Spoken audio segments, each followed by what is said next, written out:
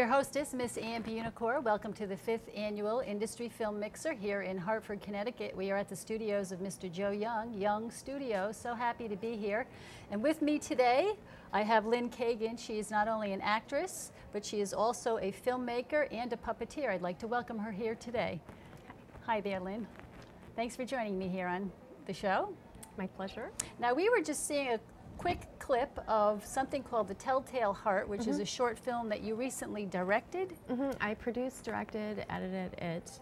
I recently finished graduate school at the University of Connecticut in the puppet program and produced and directed this film.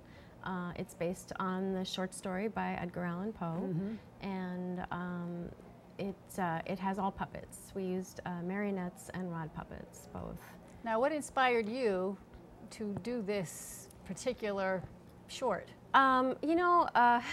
It was a story that my dad used to tell me when I was a kid. He used to read it to me when I was about 10, and I used to just really get a kick out of it. And I always wanted to kind of preserve it in some way because it was so special to me. And when I became interested in puppetry, I thought, that would be an interesting way to approach it. And then I also became interested in film, so I thought, okay, we'll try this and see if it works, see how that works out.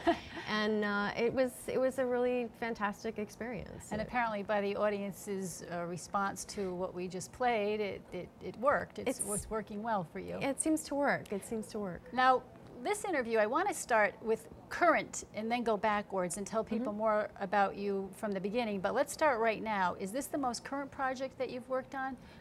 Well, yes. I was producing and cutting this film at the same time that I was also acting in another piece, an original play with puppets and actors. So I was kind of splitting my time doing both. So I would say they're both the most recent. Right. So where else can someone see this short of The Telltale Heart? Well, it's going to screen in the end of September in the Charlotte Film Festival, and then it will also be screening in the Independence Film Festival, which is based in Florida. Nice. And then previously it had screened at Erie Horror Film Festival and the Atlanta Horror Film Festival. Good, so, that's great. Yeah, so it's kind of making festival rounds right now, and hopefully it will be in more. Is it hard to get them into the festivals? It's challenging. Sometimes you're successful, sometimes you're not, and so yeah, I mean, it's interesting to see how people respond to it. Now, I've been into some of the other panel rooms today, and they're talking a lot about social networking and all this different types of marketing. Have you started to tap into any of that yet? Yeah, I mean, it has a website of its own. It has a Facebook page. I think anything you can do to bring awareness to your project is certainly a good thing. Yeah, it's a good thing. Yeah. Now, you actually have a degree in puppetry. Yes, well, I will, once I actually write my thesis and get that signed off on, I'll have a master's. A master's in puppetry. Where will you be getting that from? The University of Connecticut. And prior to that, you have other degrees, though. You're very, what was the word I used before the interview? Eclectic? You're eclectic, but your acting is very, you've had a lot of formal training. Yeah. So where was that originally? Well, I got my BFA in musical theater performance from the Boston Conservatory, and then just have continued with private coaching and private studying in New York, where I live. So I was looking over your resume, Lynn, and I was very impressed, and then I saw some of your snippets, but your parts, you do a lot of Shakespeare. I love the classics. And you don't just do it, you're like the leads in so many of these Shakespearean theater plays, so I'm very, almost a little bit intimidated by that, I must tell you. So how do you memorize all those lines, and why is it that Shakespeare became near and dear to your heart? I don't know. I think there's something really universal about it. There's something that really just taps into the human condition, which I think that's what drama is, and that's what any kind of lasting drama is, something that people are going to relate to.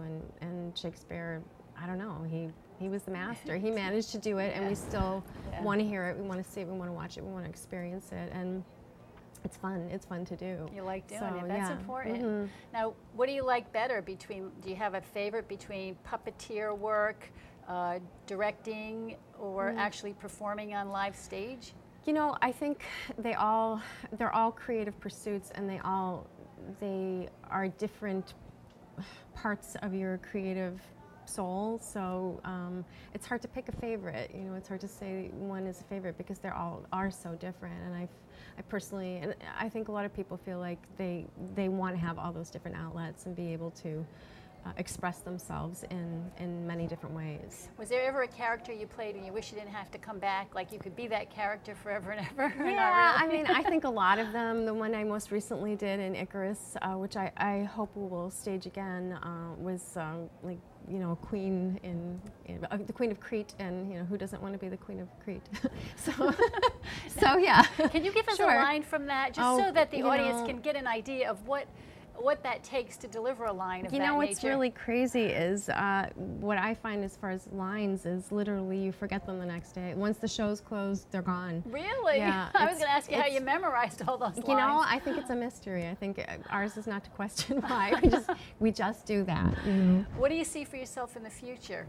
You know, I'm forming a production company with some of the people I went to school with, so I see us producing theater, film, web series, you know, all of the above, and who knows what else, hopefully in the near future. One of the reasons I wanted to go to school was, as much as I love being an actor, I have a desire to be in control of the project, to have some control over the world, and just to produce our own stuff and have our own voice. And I feel lucky and privileged to have met people and to work with people who I respect and really have a desire to continue on that work. So, in closing, Lynn, just let me know what your message will be. You know, I think because we're a collective voice, we have many different voices. I personally have I love the horror genre, so I would bring that. But there are other people who love classical. You do? I do. I have a soft spot for that. I do. You're so dainty. It's these secret parts of our personalities. So, you know, I think we have yet to declare a mission statement, and I wouldn't want to overstep my bounds by saying what that is before we've declared it. So we'll look forward to that mission statement with Lynn Kagen, actress, puppeteer, and filmmaker. Do you want to just give us a web address so that people can check in on you? Absolutely. My web address is lynn@lynnkagen.com, and for the Telltale Heart, it's tthpuppethorror.com. Well, thank you so much. This is Ann Bunacore at the 5th Annual Industry Film Mixer. Thanks for joining us.